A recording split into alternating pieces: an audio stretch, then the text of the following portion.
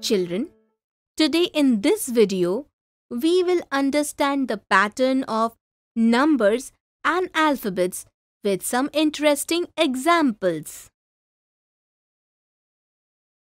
Winnie, look!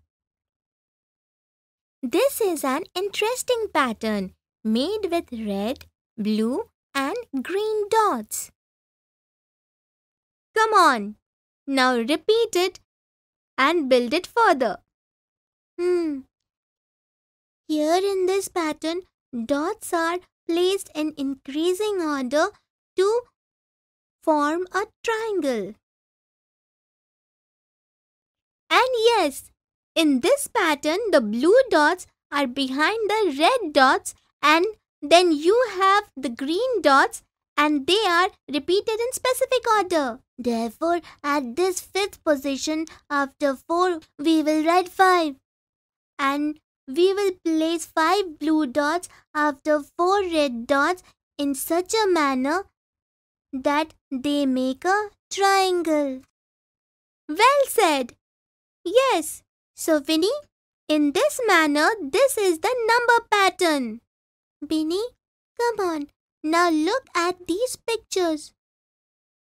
Do you know the name of the figures in these pictures? Yes, this is B-A-T, bat. And this one is R-A-T, rat. And this one is M-A-T, mat.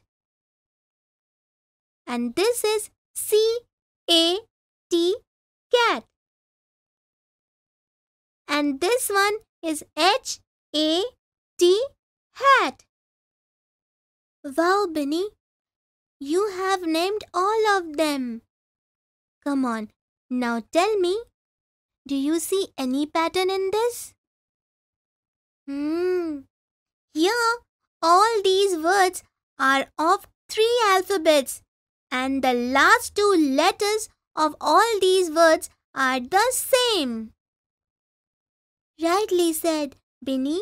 In all these words, the second alphabet is A and the third alphabet is T.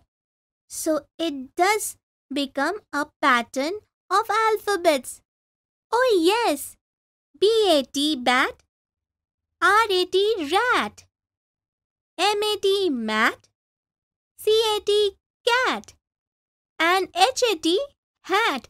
They make an interesting pattern. Yes, these are patterns made of alphabets. Absolutely right.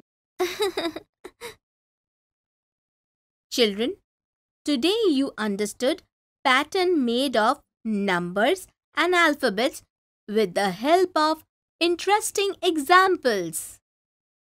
In the next video, we will learn making patterns with the help of stamps.